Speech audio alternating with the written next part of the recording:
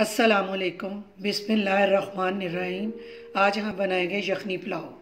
अगर आपको मेरी वीडियोस अच्छी लगती हैं तो लाल सब्सक्राइब का बटन दबाएं।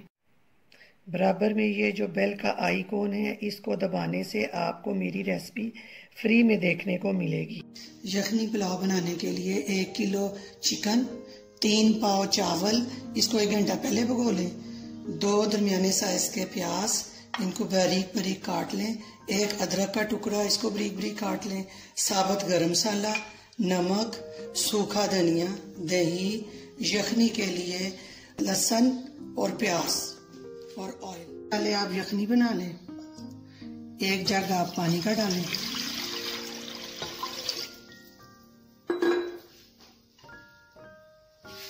चिकन डालें।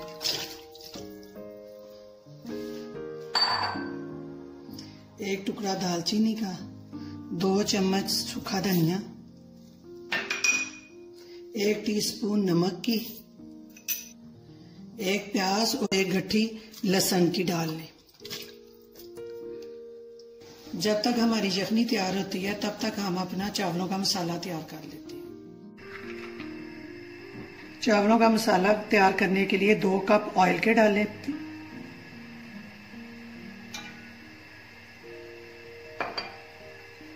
प्याज डालकर इसको फ्राई करें।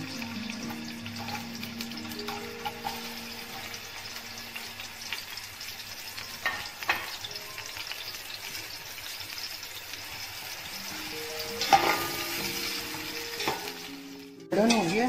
अब हम इसमें अदरक डालेंगे कटा हुआ। थोड़ा सा इसमें पानी डालें।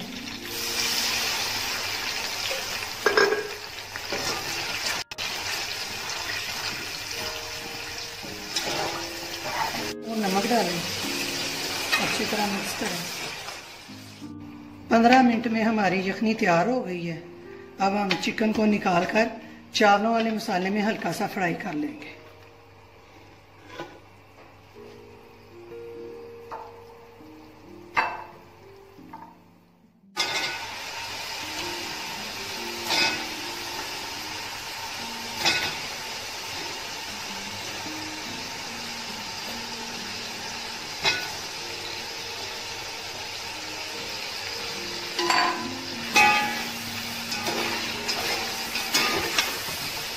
अच्छी तरह फ्राई कर लें, वो छान लें।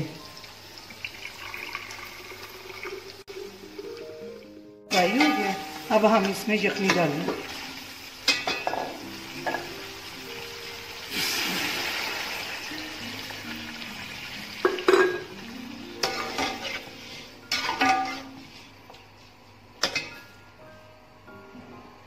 अब इसमें साबुत गरम मसाला डालेंगे।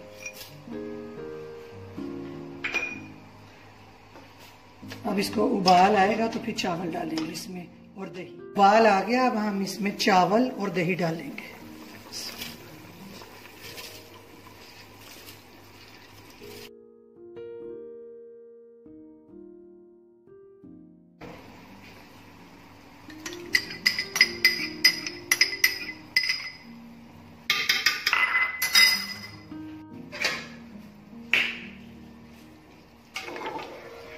अच्छी तरह मिक्स कर लें। अगर नमक कम हुआ तो थोड़ा सा हम नमक भी डाल लेंगे इसमें। अगर आपने पुलाव मसाला डालना है तो वो डाल लें।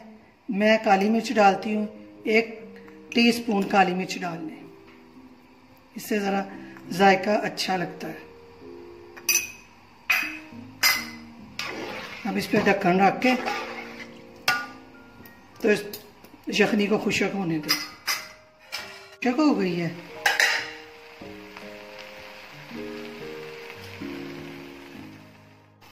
पाँच मिनट का दम लगाएंगे ढक्कन देके।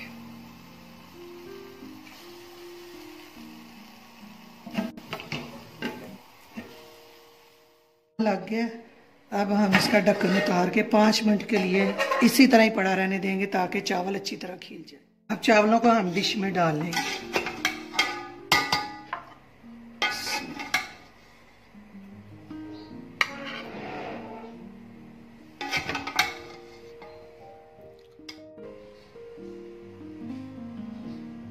लें जी, गर्मा गर्म यखनी पुलाव तैयार है।